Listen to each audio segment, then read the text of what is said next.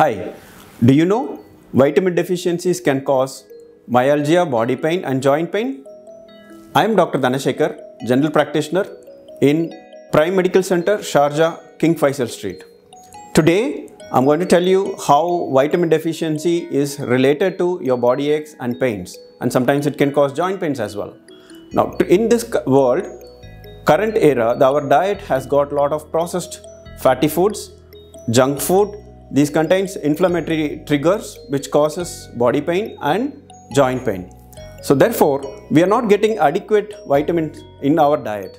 And also, there is an important vitamin which comes only through the sunlight.